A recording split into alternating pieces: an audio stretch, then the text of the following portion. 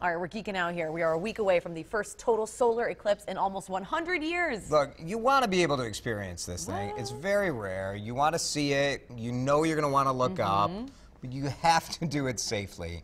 This is legit. This is a real danger for your eyes if you stare at an eclipse. So thankfully, we have our kitchen pantry scientist, Liz Heinecke, and you are going to show us how to make a safe solar viewer. I am. A friend of mine has a hole in her retina from the '79 eclipse. What? Yeah, it's a real thing. It's a real thing. Don't look at the sun without protection. Don't look at it. So you have a couple options, right? Couple options. You can either, and they're running out, so order ahead. You can either order ISO-approved solar viewing glasses. You can see it's completely black. You can't see anything. Nothing. We see nothing. Nothing at all. Okay. Make sure they're legit. Go to NASA's website. I mean, they if have this a is link. what it looks like, why don't you just close your eyes? This totally does. That would not work. No, don't listen to Jason. All right. Another great option if you have kids is to build a pinhole viewer. This is super easy. I remember this when I was in school. Yeah, me too. So basically, you take a shoebox. Okay. You cover one end with white paper. You cut a notch out of the other end. You tape aluminum foil onto this end.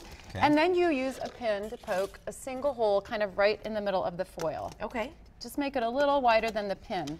And here's one that's finished. What that does is it allows the sunlight, you stand with the sun behind you, it allows the sunlight to come through this hole. It flips the image, but it projects it really nicely. Can you see that on this white paper? Huh. And it's kind of nice. You can also do the same thing with index cards. So if you're at the office, you don't have time to make a pinhole viewer. Right. Take 2 index cards, poke a hole in one, stand with the sun behind you, and you can project the image onto this piece of paper. You know what I like about that? Because it's going to be an experience for like all of the senses to get that instant darkness that happens around you. To not have to wear those glasses and just kind of do it that way, I think would be really neat. I think it is cool. You can use a colander. Same thing, right? The light comes through the holes, it projects it on the concrete under the colander if you set it down. So lots of neat ways, safe ways to watch the eclipse indirectly.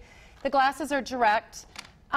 Some activities to get kids excited about the eclipse. So while we're waiting, so around here the eclipse will start around 11, right? Yep. Right. It peaks out at about 1:06, but while you're waiting for it to happen, if it's a bright sunny day, a couple things you can do.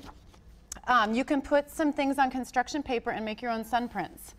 So obviously this will be less effective as the sun is covered by the moon. But you can also, at the beginning, you go out at 11, stand with the sun behind you and a magnifying glass.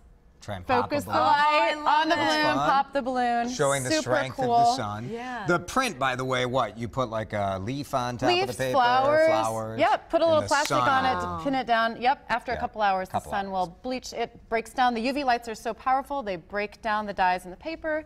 They bleach out the paper.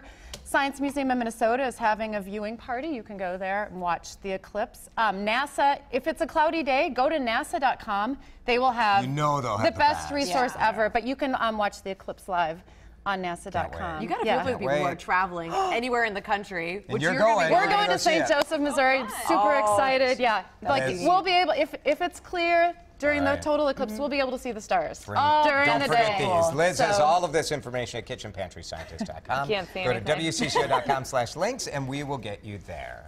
Thank you, Liz.